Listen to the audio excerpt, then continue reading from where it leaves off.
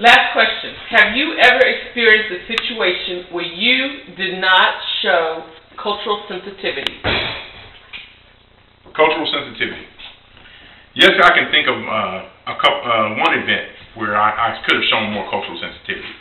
And that would be an event where I cared for a gentleman who had some cardiovascular issues, and he wanted to get up to go to the restroom.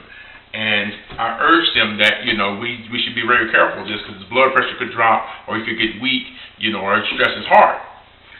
So, upon his request, I accompanied him to the restroom. We got the IV poles, we started to travel and go. We got to the restroom, and I allowed him to carry out his elimination process.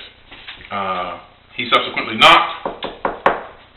"Charlie, I need your help." I said, "Okay, I'm in there." I go into the restroom to assist him. He says, "I just want you to run the water on my backside." And I said, "On your backside?" He said, "Yes, just run it over my backside, my buttock."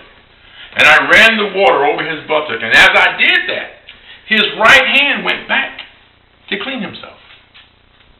Now, because I was not culturally familiar with that process, it made me a little uncomfortable.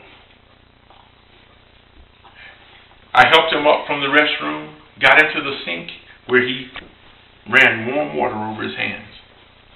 But note, no soap. Problem number one.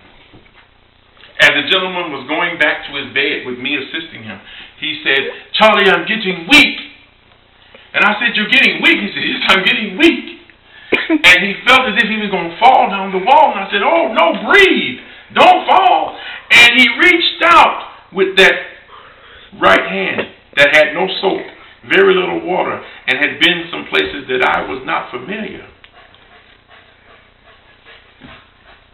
My nursing judgment said, help the patient at all costs. But my human emotion blocked his hand at the wrist to prevent me being touched. Because in my culture, doo-doo is a no-no.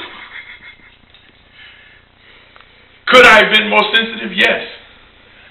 Could I have taken one for the team? Maybe. But at that time, in my immaturity, I had not grown to a point to ignore that. I hope that if that had been ever happened again, I would have the courage and the strength to be able to allow that man to touch me with that hand.